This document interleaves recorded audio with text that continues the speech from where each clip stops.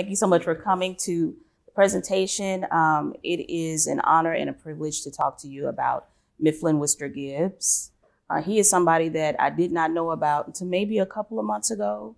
At the front desk, there are lots of retired teachers and people who have been in the education field, and we kind of try and pride ourselves on trying to discover Arkansas history and kind of unveiling what has happened here in this building. So one day, I just came across Mifflin Gibbs, didn't know anything about him. However, his history has stood and is still a valid and a significant conversation. And again, I'm honored to be able to present what I've come to know and what I think I understand about Mifflin Gibbs. So, and conversation, by way of conversation, I mean, I really wanted to sit down and talk about this, and I really wanted you to kind of have a sense of basically not me being an expert on the topic, but us talking about it, me sharing with you what I've come to understand. So who is Mifflin Gibbs? Why are we talking about Mifflin Gibbs in Black History Month? What has Mifflin Gibbs contributed to the American conversation? What has he contributed to Arkansas, Little Rock, and even the Old State House Museum? Those are some of the questions that we're going to talk about today. But I'm going to start when Mifflin came to Arkansas. Okay? Mifflin encounters Arkansas in 1871. Okay? He comes here after leaving Oberlin College, graduating with his law degree. Around the early 1870s, of course, this was Reconstruction time in the South in America. And Mifflin, having had encountered a lot of racism in his past, but also a lot of success as a Black man, was in a unique position. So I believe it was his thought process to come to the South to help with Reconstruction the best way he knew how. Mifflin is touring the South in 1871, 1870, trying to figure out exactly where he wants to go. Where is he going to settle? Mifflin has a brother by the name of Jonathan Clarkson Gibbs in Florida. Okay, his brother is doing great work in Florida. He is a representative in Florida. By this time, he's done lots of things to advance African Americans in the community in the state that he was in. He invites Mifflin to come and be with him, but Mifflin, being the type of man that he was, wanted to rest on his own laurels and not those of his brother. So in 1871, he goes to South Carolina, and he's at a Freedmen's Bureau, and he has a discussion with some of the representatives from the House of Representatives here in Arkansas. He runs into Richard Dawson, J.H. Johnson, William Gray, and they encourage him to come to Arkansas. At that time, Arkansas was known as the land of opportunity for Black people. It was kind of the wide open West for a lot of African Americans at that time. So he decides to come to Arkansas. Comes to Arkansas May 1871, and he immediately admits to the Arkansas bar. So during his time with the bar, throughout the bar process, he gets to know a lot of Republicans, a lot of white Republicans in the state of Arkansas, and he almost immediately gets united with them and joins up with them. Shortly thereafter, Mifflin joins he joins the partnership with Lloyd Wheeler, who was a lawyer, a Black lawyer. As a matter of fact, their partnership, their law firm, was known as Wheeler and Gibbs, and it is recorded that it was located on the corner of Markham and Center Street. Okay. If you guys know anything about Markham and Center Street, it's right outside the front doors here of the Old State House Museum. As he's practicing law, he's also assigned to be the attorney for Pulaski County. So he becomes the attorney for Pulaski County. He's doing good work, but he is intrigued by a position that opens up. There's an opportunity to be a municipal judge in Little Rock. So Mifflin decides that he is going to run for that position. He was actually nominated by the Republican Party to run for the position of municipal judge. Mifflin says yes. He goes forth with it. He campaigns. He actually has a rally on the front steps of the Old State House Museum, and he is successful. He edges out his competition marginally, but he did win. At that point, I'm not sure if Arkansas was aware of the fact that it had elected the first Black municipal judge in America, but it had indeed done that. That was significant for Mifflin for a number of reasons. Again, he wanted to come to the South to help with Reconstruction, to help with the advancement of African Americans. But it was also the first time he was elected by a body that wasn't necessarily African Americans. It was a diverse set of peers that helped elect him to that position. But this was not Mifflin's first foray into politics. Mifflin gets here, I tell you, in the early 1870s, but Mifflin by this time has been to California, has been to Canada as well. In Canada, he is elected. He's the first Black elected councilman in British Columbia.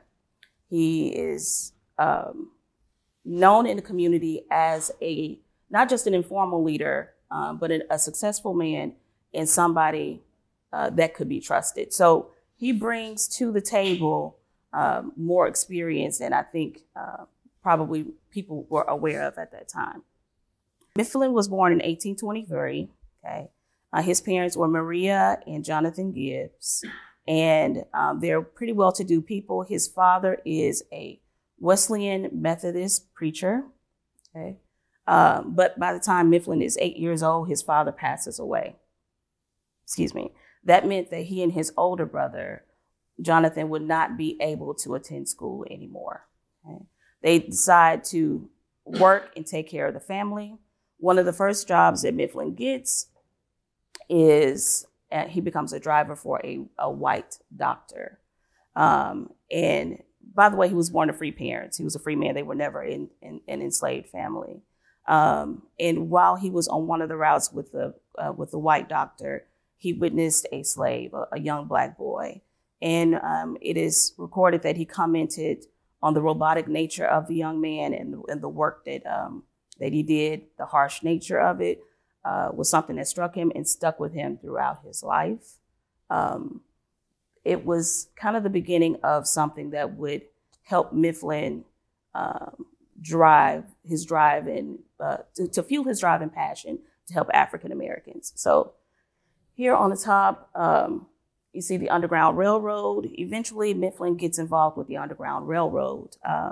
He actually helped slaves escape. Philadelphia was a city that was a popular place along the route to the Underground Railroad for African Americans to escape to. Being that they had a large Black free community, it was a place where they could kind of blend in. So he assisted people on the Underground Railroad. He also had an opportunity to have a conversation with a gentleman by the name of Cinque from the Amistad ship in the Amistad case of illegal slave trading. And that conversation also inspired him quite a bit. Mifflin is working in the daytime. He and his brother are training to be carpenters. So in the daytime, they're doing the work, but at nighttime, they joined the Philadelphia Library Society. And that was a group of African-American men who talked about current affairs and the advancement of African-Americans, and particularly abolition. So at nighttime, he's learning as much as he can. It's clear he is a person that values education. He starts to speak out on these issues, and he becomes affiliated with Frederick Douglass. Frederick Douglass and Mifflin Gibbs forge a friendship, and he is invited by Frederick Douglass to start touring on the abolitionist tour. So he's touring in Western New York. He's doing a good work, working hard, still trying to support his family. By the way, it's reported that he has, there are four children. Some say that there were 3 children, but it was his oldest brother, it was him, and we know that there was one by the name of Isaac. In any event, so he's helping to take care of his mother as well. She was a laundress, and also she was noted to be an invalid. So there's a lot of responsibility on his back. By this time, Mifflin is in his 20s, and he's doing work that he's satisfied with, but he wants more. This is close to 1850, and the gold rush happens in California. Mifflin decides that he's going to go for something more. He's going to leave Philadelphia. He's going to leave the New York speaking route, and he's going to save all his money and go to California. Actually, he borrowed a lot of money from his friends. That was one way he gained support to be able to get to California. He takes a steamship from New York because one route was from New York to Panama and from Panama to California.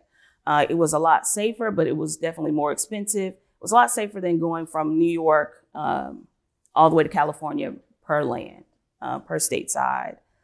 Because of slavery, because of maybe Native American issues or troubles he might encounter as a Black man. So anyway, Mifflin set sail and he arrives in Panama. While he's in Panama, he thinks it's taking too long for the second ship to arrive. He's going to take a shortcut, so to speak. He goes through Panama, which was a jungle at that time. He gets bitten by a snake. He's riding on mules. He has to nurse himself. He gets a fever. Basically, that trip ended up taking him 5 weeks to get to California. When he gets to California, he has about 60 cents to his name. Some reports say that he has about 10 cents to his name. So he's in California. He lands in San Francisco, and he had high hopes for himself. But the same racism that he encountered that kind of limited him in the northwestern part of the country also met him in California. It was the case that white men would get claims to the better and bigger portions of area where more gold had been found, and Black men were left to go to areas that were very dangerous and rough. So he and some Black men, they work together. They're still successful. People are finding gold, but Mifflin finds the work too dirty. He doesn't like panning. Okay. He decides that he is going to open up a store, a retail store, and he focuses on shoes and boots. Okay, so he's a boot man. He's doing very well there, selling these shoes, and the business, as it takes off, Mifflin is going to Paris to get these fine materials. He's going to London, and he's going to Panama. He's traveling to support his store. So he's in the money. He quickly finds success. Well, not quickly. It took a little bit, but he found success at a high rate once he did find it. He works with another gentleman, and they found a paper. Okay, Mirror of the Times. I don't know if you can see it right here in the corner. Some reports say that this is the first Black newspaper on the Pacific coast. Some say that it's the second, but either way, we know it is an early newspaper by a couple of African American editors. So, Mirror of the Times talked about current affairs, talked about resources for African Americans. It talked about what was happening throughout the country and within the community as well. So, Mifflin is rising to be not just a successful businessman, but he is also rising to be a voice for the voiceless and a leader in the community. So here on the left, you see that's the name of the sign outside of his store: Pioneer Boot and Shoe Emporium, Lester and Gibbs, importers and dealers. And they're in San Francisco. Mifflin was ahead of his time. I'm going to read a list of his contributions or his contributions to society, his achievements. But one thing that I learned is he was almost like Jeff Bezos in a sense. He connected with Wells Fargo to if people wanted an order, you could go through Wells Fargo to help with the delivery. And I thought, wow, how ingenious was that way in the 1850s, 1860s. So there's Mifflin. Mifflin is doing good in California, but he's tired of the racism. By this time, California is becoming very strict on Black people. And essentially, they're trying to push all the Black people out There was one idea where California wanted to make it illegal for Black people to come to California and be in California. There was also a rule that said, or law that said that Black people could not testify against white people in criminal or civil suits. The Black children had to be removed from the school. So Black people were feeling a pinch. Another opportunity arises. But before that, the Black leaders in the community get together and talk about their next plan. What are they going to do to get out of this environment? They discussed going to Mexico. They even discussed going to Panama. But the gold rush struck in Canada, in British Columbia. So Mifflin heads up to Canada, Victoria, British Columbia, and the Vancouver Island. And he, having had the experience of being in an area where there's a gold rush in a mine, decides that he's going to start selling the supplies needed for workers who are in gold mines. And he is quickly successful. Within a month, he more than triples his profits. He's doing very well. He decides to invest his money. He invests his money in construction. And some of his construction workers or his firm then proceed to build the first railroad in Vancouver. He was also into real estate. He had many of houses. As a matter of fact, here on the corner, that's in Victoria, British Columbia. That's where his house used to be, and that's where his wife, who I'll talk to in just a second, Maria, raised their 5 children.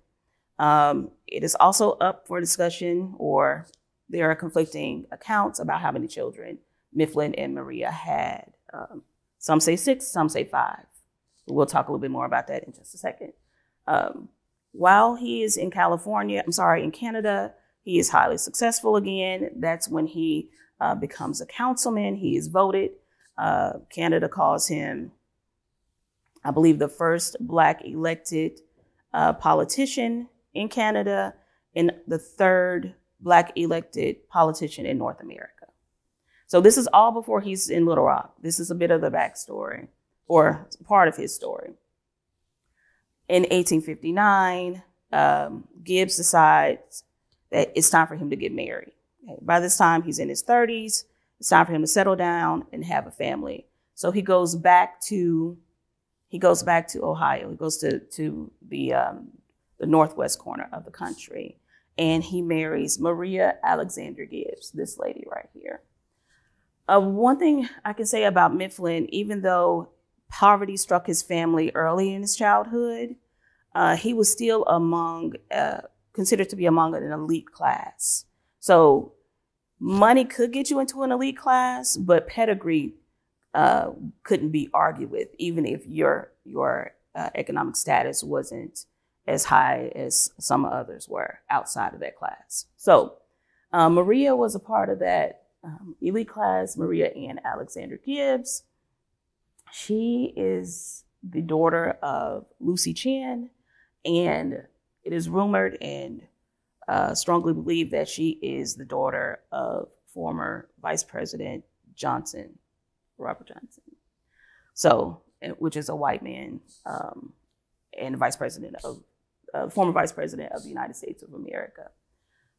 So the name Alexander carried a lot of weight for her and her children, which we'll kind of discuss a little bit more in here shortly too. So you can see here the first Black newspaper on the Pacific Coast, Jonas H. Townsend and Mifflin Gibbs, co-editors of the Mirror of the Times. Okay, so this is the sign, looks a lot like the sign that he had in California that he used outside his shop in Canada.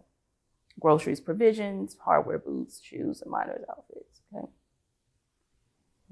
This quote I found, again, he prospered first as a merchant, then as a property developer, contractor, and elected politician. In 1866, Gibbs was elected to the Victoria, British Columbia City Council, becoming the 2nd Black official in Canada and only the 3rd elected anywhere on the North American continent, but the 1st in Vancouver.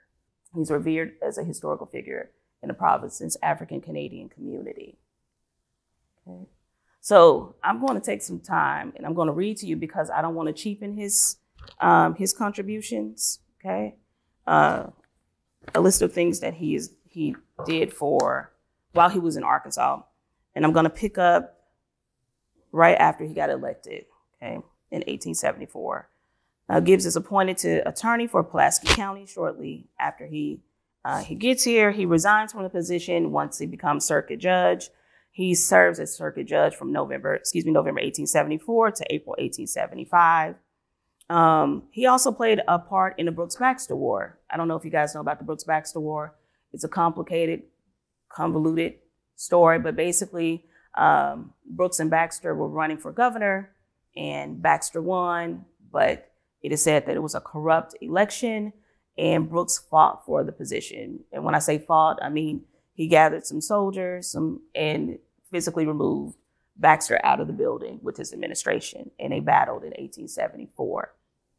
So Powell Clayton, went to Gibbs and asked him to sign a search warrant authorizing the state militia to intercept a duplicate of the state seal that was en route to Baxter. Okay. That fake state seal was going to allow Baxter to change rules and laws quicker than he actually did soon after everything was over with. Okay. In 1885, he represents Arkansas at the 1885 Louisiana World Expo. Throughout the 1880s, Gibbs was member of the Board of Visitors of the Little Rock school system. Okay. He practices law again. He's never quite out of the law field. That was something that was consistent from the time he got his law degree in Oberlin. But in 1877, he's practicing again. For a short time. But he was then appointed by President Hayes as Registrar of the United States Land Office for the Little Rock District of Arkansas in 1877. Okay. Between 1889 and 1897, Gibbs becomes the receiver of public monies at Little Rock Land District appointed by President Harrison. Okay. Let me go back here. Okay. This is, where am I? Okay, in the corner here. You guys recognize this building? It's across the street. It is actually behind this brick building right here. That's where Mifflin then moved to when he became a federal employee. So these appointed roles is where he served in the old custom house, the old post office. So he was never really quite far away from this area. Okay. What else?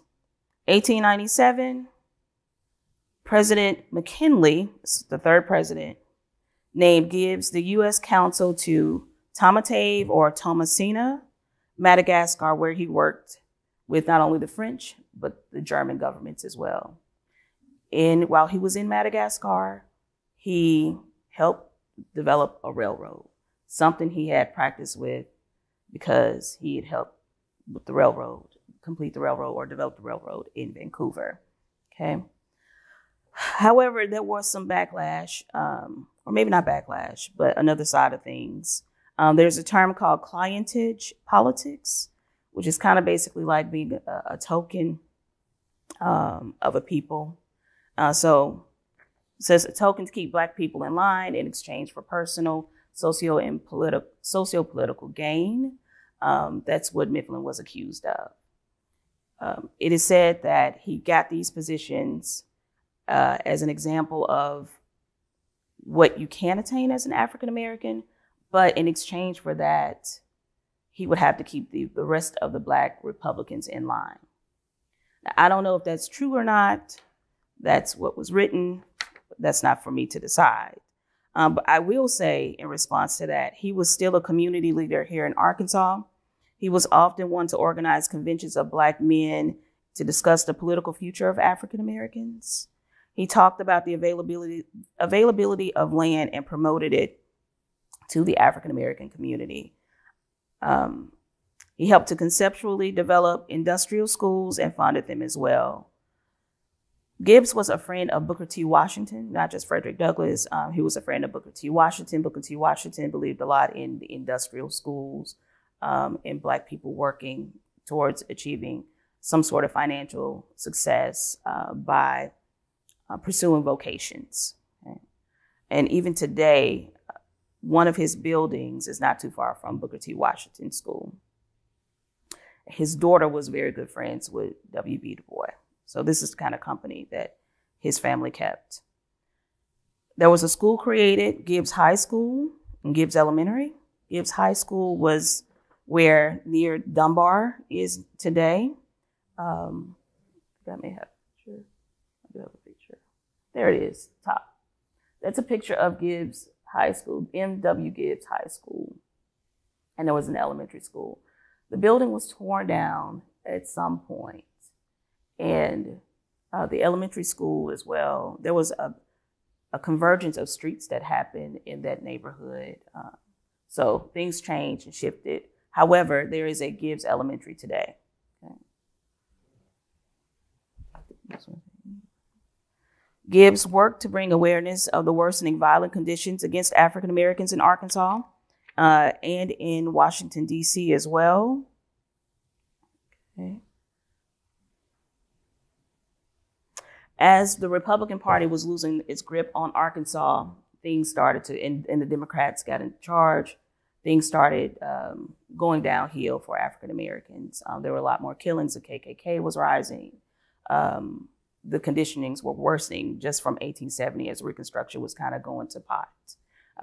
There were deaths here in Arkansas, lynchings, and that was something that was, of course, a concern for Mifflin and other African-American representatives. So they worked to bring awareness to the conditions that Arkansans were facing. He would be in D.C. as well to talk about the plight of not just Arkansas, or the Black people in Arkansas, but just all over the country as well. I like to think that his time on the Western tour with Frederick Douglass would contribute to his skill set in being able to deliver effective speeches. If you study Mifflin Gibbs, if you've studied him, you see where it's stated more times than not how eloquent of a speaker he is, how powerful of a speaker he is. And if you've tried to read his autobiography, Shadow and Light, you will see how many words this man knew and the art in which he took, the art and time in which he took to put his words together. So Mifflin continued to help in the community. In 1909, he created a Black Lawyers Auxiliary. It was called the National Negro Business League. Okay. Oh, by the way, down here under the Arkansas flag, this area, this little picture, Mifflin had a nursing home. It was called the Gibbs Nursing Home. Of course, there's nothing there now. It was off Center Street. So that's Center Street again. He was just not too far from here on many occasions. Right. Gibbs Elementary, that stands here today. It's an international elementary school, magnet school, one of the higher ranked schools in Little Rock. Okay. If you know where Gibbs is, then you know where Mifflin Gibbs' house is. His house still stands today. It's not in living condition, but I'm impressed that it is still there. It's standing up, and Gibbs Elementary is right across the street from it. Okay. Down here at the bottom, you may recognize the monument. This lady is the niece of the great, maybe the great-great or the great-great-great, probably great-great, niece of Mifflin Gibbs. Her name is Verna Gibbs, and she did a lot as well. Well, she's still alive. She is a Harvard surgeon. She came up with one of the most, some unique form of medicine she created. She created something, but basically she's on the record for something great in, Gibbs style. His daughter, Harriet Gibbs Marshall. Oh, the four out of five of his children graduated from Wheaton College, by the way. But his daughter, Harriet, had a significant career of her own. She was a musician. She opened up her own conservatory. Even to this day, there is a music school dedicated to her. His daughter, Ida Gibbs Hunt, she was a Pan-Africanist, a teacher. She taught for a while. She had a bachelor's and a master's in English. Okay. She went to Florida A&M College to teach too in Tallahassee. What I will say about Florida A&M College, I mentioned his brother, Jonathan Gibbs, his oldest brother. His oldest brother did work in politics in Florida, and he created a college there. He was instrumental in developing public schools in Florida. His son, Thomas, was a co-founder of Florida A&M. So here we have Ida teaching at the same school that her first cousin helped create. He wrote an autobiography. It's called Shadow and Light, if you want to know more about his story in his own words as well. So Mifflin dies in 1915. Okay. He's buried in Arkansas, though he is from Philadelphia. After his death, his legacy was still important for the people in the community, like Scipio Jones and the other African-American representatives, to take up the space that he left. And that was something that they were devoted to doing as well. So that's basically my part of what I've come to understand about Mifflin Gibbs. Okay, thank you guys for listening. If you have any questions, let me know.